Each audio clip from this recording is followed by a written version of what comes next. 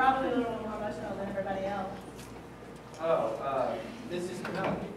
Hi, I'm June. I went to high school with Nicole. I went to college with Nicole. And her parents, and her neighbors. We all lived together in a dorm. I also went to college with a DJ too. So I probably know everyone here a little bit better. Well, it's nice to meet you. Hello, everybody. I have just two things to say. One, are you ready to boogie? Woo! And two, would you all please be seated? Your salads have been I already ate my salad, so it's my 10th salad today. Have a salad bar in my car. So, anyways, The steering wheel's a big crouton. Runs on blue cheese dressing. So. Well, this reception is really nice. Look at these little boxes. Oh my gosh, they're so cute. Oh my gosh, look, they have M&Ms in them.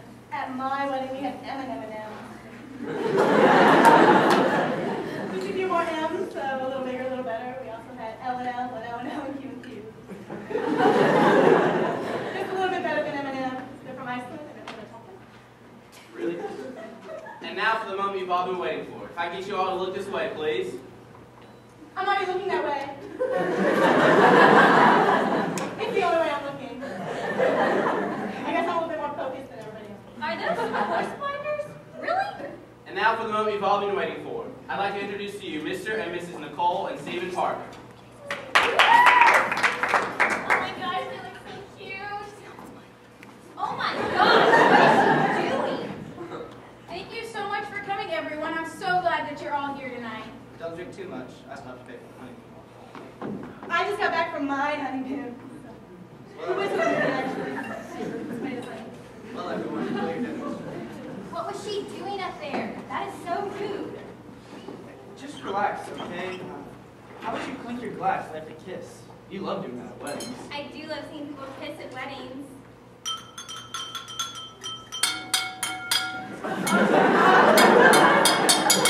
Penelope is ruining this entire reception. Look, you making a scene isn't going to make it any better. Well, she's ruining their day. It's my day, actually.